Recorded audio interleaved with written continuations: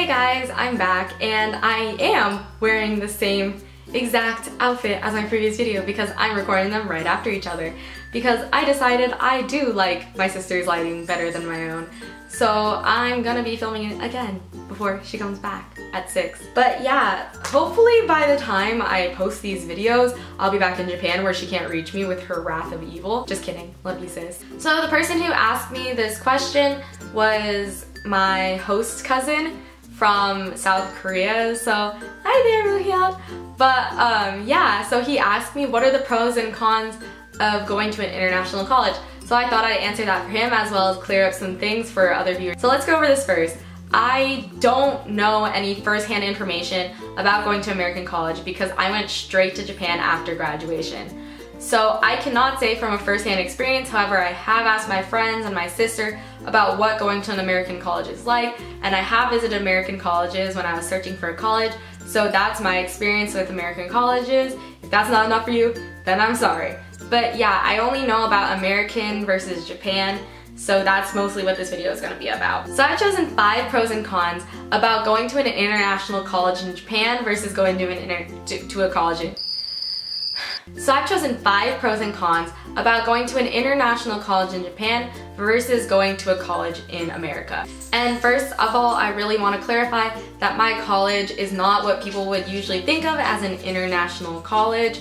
It's not a school specifically for international people. It's not only in English, it is a real Japanese college and it just happens to have an English-based undergraduate program. So currently, before in my first year of going to Japan, I was attending Tokyo International University. However, I'm currently in the process of changing colleges, so we'll see how that goes. And by the time I'm back in Japan, hopefully I can do an update video about moving in Japan and all that good stuff. So first of all, I want to start off with the cons just because I like having all the good stuff at the end, so it leaves the video off on a good note. So the first con that I really want to talk about and that you really have to consider before coming to a country such as Japan for college is the living expenses. First off, what I want to say is that Japanese college is a lot cheaper than American college on a general, like, average mean? On an average. But yeah, so it's generally a lot cheaper. My first year of college was about $9,000 per semester, and even cheaper because I had a half-off scholarship, and it's really easy to get a scholarship in Japan if you're an international student. However, American colleges can go anywhere from like cheaper than that to like $50,000, which I think is absolutely ridiculous. Like, why do we have to pay so much for college when other countries get college for free? That's a good thing about the living expenses. However, on the downside of that, I feel like they make it so much cheaper almost because the living expenses are so much more expensive in Japan. I would say in my beautiful average guesstimating world that it's about twice as much as in America. Food, for example, is ridiculously expensive. Like a plate of pasta would be like $12 to $13 equivalent, while in America it would probably be like $8. That's not double. But yeah, you definitely have to be more on top of your money spending, especially if you're transferring money over from another country, for example, US dollars to yen, or like Chinese yuan to yen, or I don't know, how do you say other countries? Korean won to yen. Like, you just have to be really aware of the conversion rates and like know how much you're spending. Another con of living in a foreign country for college is homesickness. And if you watch my previous videos, you'll know that I really didn't go through this phase personally just because I knew I was coming home every break, because if I didn't, my parents wouldn't pay for my tuition. I just never really went through that homesick phase, but I do know a lot of people who did. Some people did debate going home and quitting the Japanese college. I'm not gonna mention any names, but I did have a friend who actually did apply for colleges back in America because she couldn't handle being away from America and like living in a different country with a different language, and like the culture was just so different. It was just really big culture shock, and like the homesickness was too much.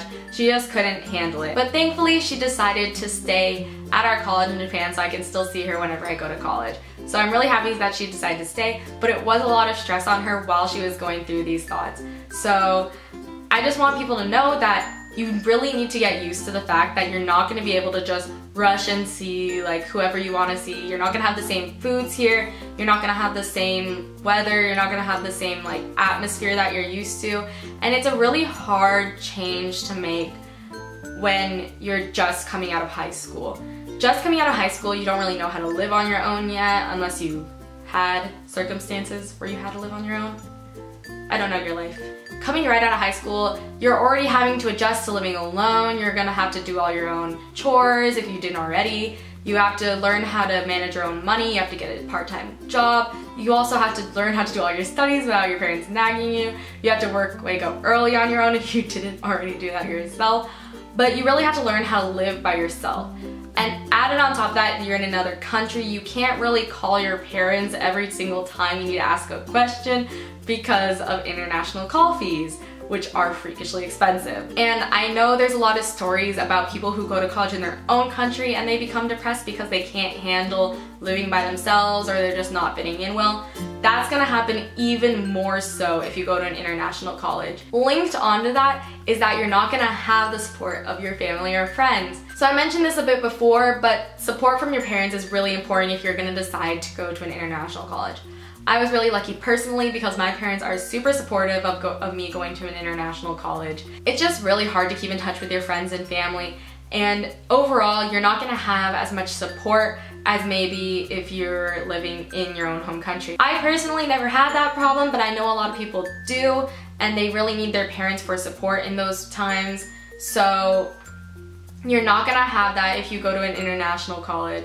Of course, you have the people around you who may become really good friends, but you're not gonna have the same familial bond or like best friend people who you've grown up with to help you along in those kind of times, and that can be really helpful. So just know if you're gonna come to an international college, you're not gonna have that same support that you would in your home country. Added on to that is that it's really hard to keep in touch with your friends. And I know people already do become distant from their high school friends or their middle school friends or your church friends or whatever. Like, people already do get distance from those kind of friends once they hit college. It's really hard to keep in touch. It's gonna become even harder if you go to an international college. I personally do not talk to anybody except my 3 best friends from high school, and even then it's really hard because they're living their own lives, you know? And coming back from a foreign country, you just learn to like different things. You learn to like different food, you learn to like different fashions, different music, different things. And it's not super like in your face, like, oh my god, suddenly maybe I like real anime a lot, or maybe I only like Asian styled clothing. No, it's not anything like that. It's just little minor things that maybe can start to distance you from your friends. That hasn't happened to me personally. I think maybe my friends secretly hate me now, I don't know. But yeah, that's something that can definitely happen to you and your friends, so just be careful about that. Make sure to keep in touch with your friends. I know I try to text my friends at least once every day, the ones that I'm really close to. And when I come back to America, I'm sure to hit up some people just to make sure that I keep in touch with everybody. But it's definitely a lot harder. You can't just ask somebody to go out and get milk tea with you because you're in a different country, or like you're not gonna see your friends in college because nobody came with you to your college because you're in a different country. So yeah, it's definitely a lot harder to keep in touch with your high school friends, and yeah. And of course the biggest con, which is all interconnected in this, is that life goes on without you. So while you're in Japan and having all these amazing experiences and you're living the life that you wanted, if you do decide to go down that path, you have to know that life will go on without you back home. People will age, people will move on, people will make new friends, people will get boyfriends. When you get older, maybe people will start marrying. Things are going to change, people will change. And even though it may not feel like it, you may come home and you're like, wow, nothing has changed here. Everybody's exactly the same. I feel like I'm the only one who's changed.